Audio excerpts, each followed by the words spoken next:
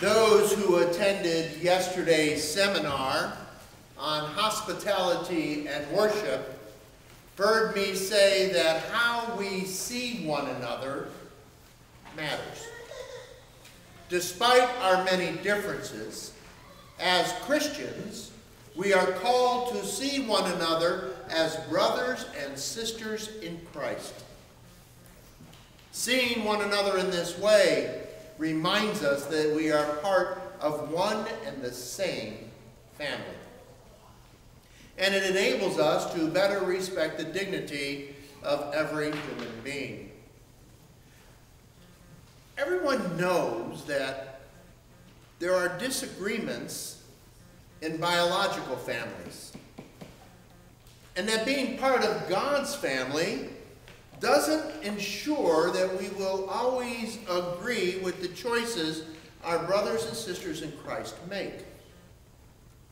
Disagreements over who is right and wrong are just as prevalent as those over who is more righteous, more faithful, more active, more loving. And those over who's better at following through, at stewardship, at being more welcoming. I think it's safe to say that our sense of family does not ensure instant and long-lasting harmony amongst us, at least in this life. However, it does mean even though we may be unhappy about the choices of another, we are still called to love them. It's only through love that we are able to hold on to our relationship. Because without relationship, we're a lot like the Pharisee and the tax collector in today's gospel reading. Both are part of the same family. They are both Jews. And we know this because only a Jew is allowed to enter the temple, to go beyond that outer courtyard into the presence of God to offer prayer. Everyone else was kept at a distance. Despite the relationship that exists between them, they do not stand together. They stand alone and apart from one another. And it's likely because when they looked at each other, they saw the other through the eyes of this world, of society, instead of as God sees them. Their worldly differences govern their actions and ultimately the way they seek God's grace. Now, one of the points of this parable is that God will judge us as we judge one another. If we look at one another and seek grace that we feel is owed to us because of something we have done or because we're somehow better than someone else, then the only grace we are told we will receive is that which we give unto ourselves. On the other hand, if we look at one another as God sees us, admitting our own failings, knowing that we are no better or worse than one another, God's grace will be realized. Sadly, in today's church, I believe most look at one another through the lens, through the eyes of society. Pick the issue, be it politics or abortion, be it the death penalty or constitutional freedoms, be it safety and security, whether it's national or individual. We look at one another and find it difficult to stand with one another, seeking comfort and relief from the anger and frustration that arises out of the tension these issues cause in our relationships. We choose to stand alone in the presence of God, as did the Pharisee and tax collector. The good news is that over time, our relationship with God reminds us of our relationship with one another. And even though we may disagree with one another in an almost visceral way, with the opinions or choices that someone has or makes, we're at least able to come together in community in the presence of God. Albeit sometimes with a little distance between us. You know, but distance is really a relative term. It can be experienced sitting on one side of the aisle or the other. It can be sitting downstairs listening to the service through the PA system. It can be experienced as we sit next to or across from someone else. I mean, families know we can sit around the dinner table in close proximity to one another and still feel worlds apart. When this type of division manifests itself, it grieves our Lord. Remember, in Genesis, we were created not to be alone, but to be in community, in relationship with both God and one another.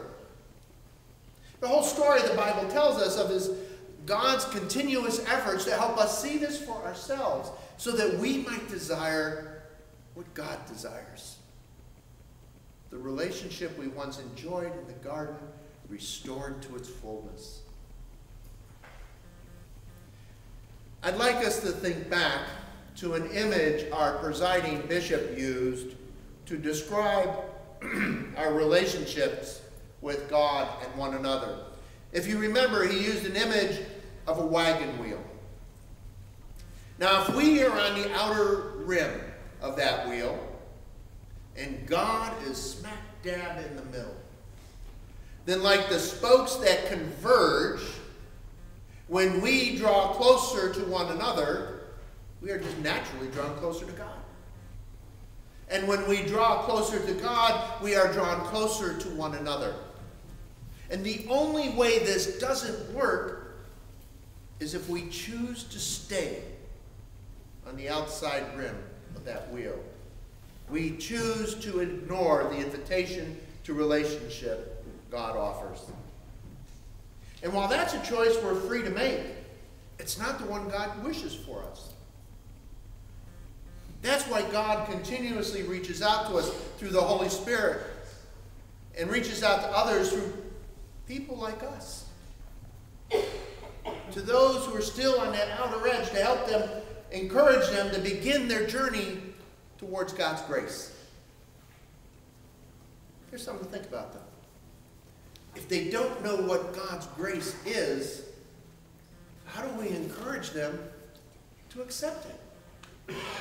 I know we can tell them what it means to us, but if two people try to explain their understanding of grace and how it is imparted, and their understanding is as different as that of the Pharisee and the tax collector, how is the person hearing the story supposed to know that grace is really something to be desired? The only way we can help them is to invite them into a place, a time when grace can be experienced. As we discussed in the seminar yesterday, our worship leads us intentionally to a closeness together. A closeness that comes to a point in our worship where we rest in the presence and grace of God. Through the hymns we sing, the prayers we share, the message of hope we hear in the scriptures, the sermon, and in the Eucharistic prayer. We learned yesterday, worship's kind of like a large funnel. We are dumped in with all our misconceptions, all our distractions, all our feelings about one another, ourselves, and God. And we pass through filter after filter that our worship offers. And in each one of those filters, a portion of what holds us apart loses its grip. Until we reach that point in worship where we rest in the presence of God.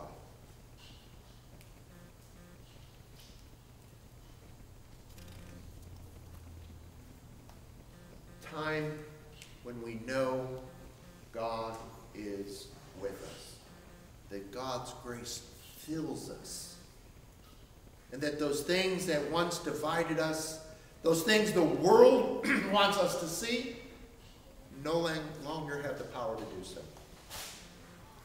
Unfortunately, that moment doesn't last very long, does it? And before we know it, we're back here at worship, seeking more and more of God's grace again and again and again. And that's a good thing, that we keep coming back, seeking more grace. But like dehydration, you know that by the time we feel thirsty, by the time we feel we need more of God's grace, we're already behind the power curve. We're already in trouble. As we heard 2 weeks ago, one of the reasons we gather together in worship is to receive the nourishment we need to face the tasks and challenges before us. Wouldn't it be nice that instead of coming to worship running on empty each week or coming behind the power curve, we were able to receive booster shots between visits? We can. We can through the grace God offers us through one another. Here's the thing though. If we see one another as society sees us, then we're not going to see the grace that is right there. Now here's a little good news for you. If we are in relationship with one another, if we can see one another as brothers and sisters in Christ, this gets a whole lot easier. And I realize that relationships like this don't happen overnight. They take time. They take effort. And one way to build and strengthen our relationships is through our worship. Another, through our fellowship. How can we stay mad at someone we have just been laughing with or having fun with?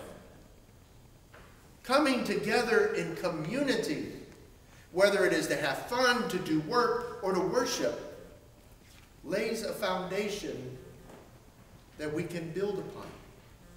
A foundation that enables us to look beyond the differences that the world wants us to see so that we might see one another as God sees us. The unity this offers not only strengthens our sense of community, it enables God's grace to be made known. Amen.